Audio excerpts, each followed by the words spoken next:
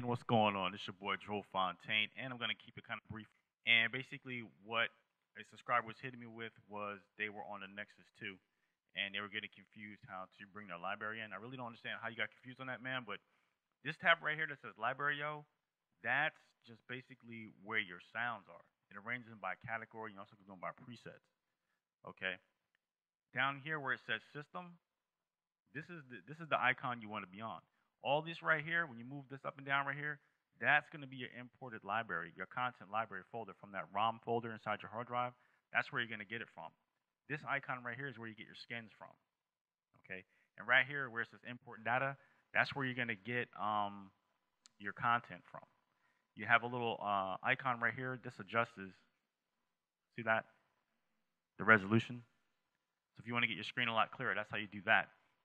Again, like I said, I'm not going to run too long on this. Nexus has a lot of features, man. Just like too much to go into, man. It's just like too big, like the spread. You can like pan the sounds, and then like the frequencies. If you're playing a frequency, for example, over here is where you can actually analyze the frequency. You can zoom in and out on that, like this. I mean, man, you name it. I mean, anything you do in here.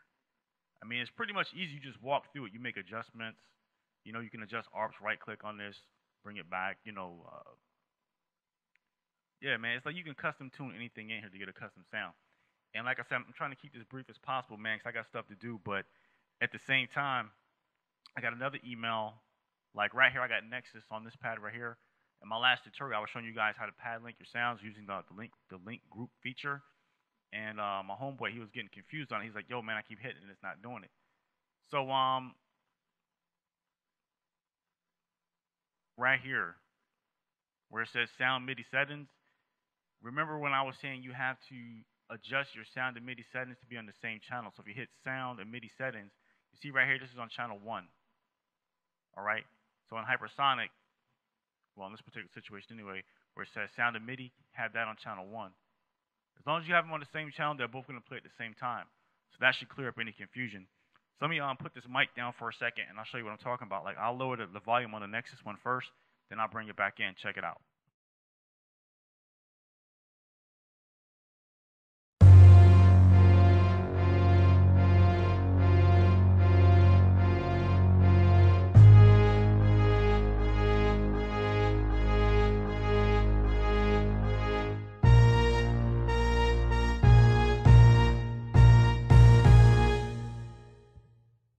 So you see how the Hypersonic's playing like that.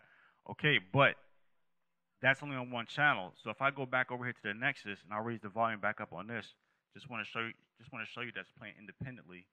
I'll bring this one up a little bit. And let me put my mic back down a minute. Sorry if I'm playing so sloppy, guys. I'm doing this so quick, man.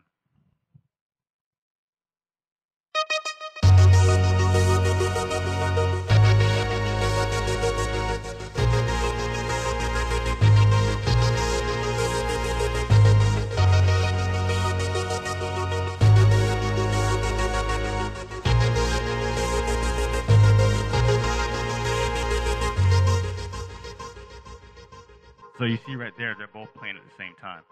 So hopefully that should clear some things up for you. And you can go in here, and get busy. And then what you do is you go down here and you save as, and you tag it up. And you have an instant, monster send sound like that. So that should clear up any confusion on that.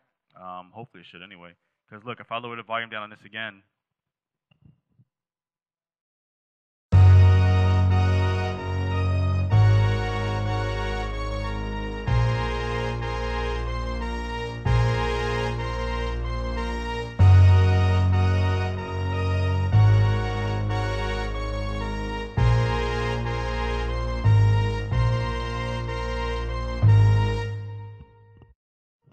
see what I'm saying?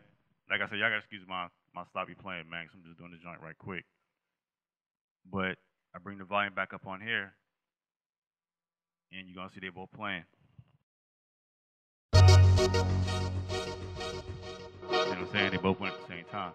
You know what I mean? So back to the Nexus, you could just go ahead and go in here and like if you're gonna switch a sound, like all your sounds are gonna be here using this little ABC tab right here. And then you just go through it And when you select the sound, you see it load up down here, like that. See how that bar has to load up like that. Check it out.